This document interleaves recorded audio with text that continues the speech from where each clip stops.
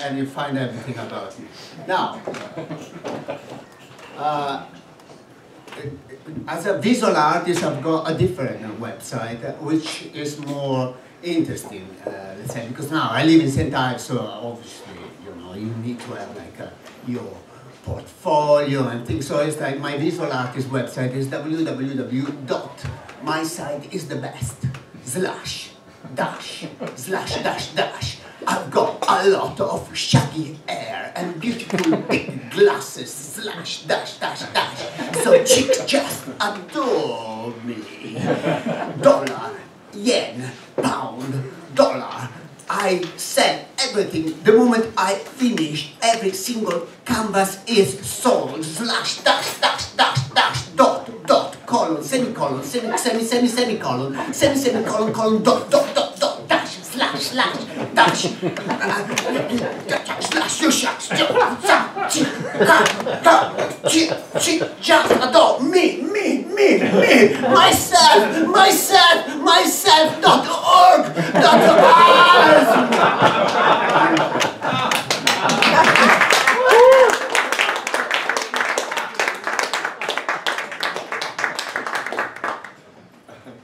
But no, simply Dhyano.com. Yeah, I've got a poem for this stupid American Yankee stupid Halloween thing. It doesn't belong to our culture, but anyway, because we have to sell stuff, we got it here. So I got this poem as a multilingual poet. I like to write in animal language as well. You know, I just, for example, for this occasion, I can do like a poem that I written in bat language. So, because as a bat language, I'm not Batman, but I'm a man bat. So it's basically a bat that pretends to be a man.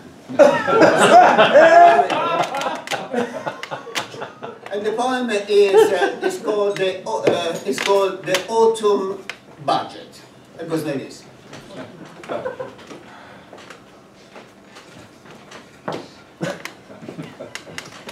Obviously, you can't hear it because this is bat language. But anyway, coming to Christmas, I don't know what happened to me.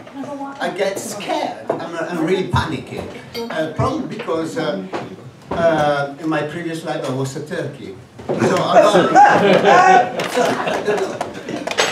I got a poem in Turkey language, as well.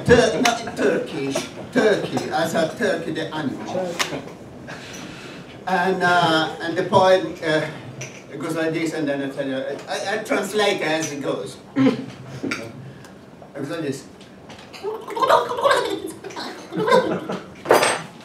Is Brexit. The poem is about Brexit, and it's called "I Vote for Christmas." And it was like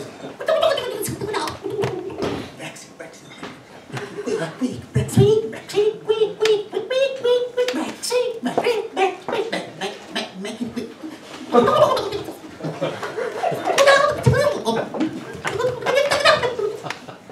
This is actually in Turkey language is pages and pages of stuff. That's why I'm doing it in 4 minutes. Can't translate all.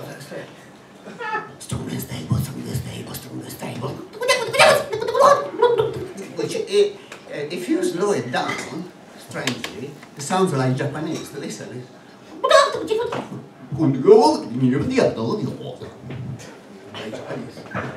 So, squeak. Normally I go squeaky turkey time. I haven't got it with me. But squeak.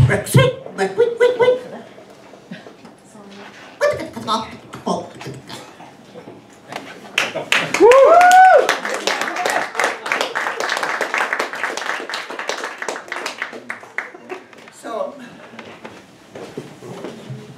by living in Cornwall, you cannot become part of a wonderful thing, which is tide, the tide.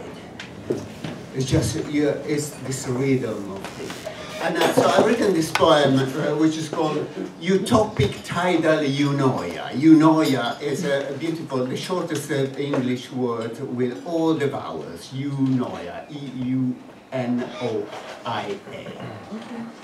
A known place for the sheer pleasure of doing something. For instance, looking after the tide. Tide after tide after tide, tide after tide after tide, tide after tide after tide, tide after tide. One at a time, no matter how long the short time is. One at a time, like breathing and tide.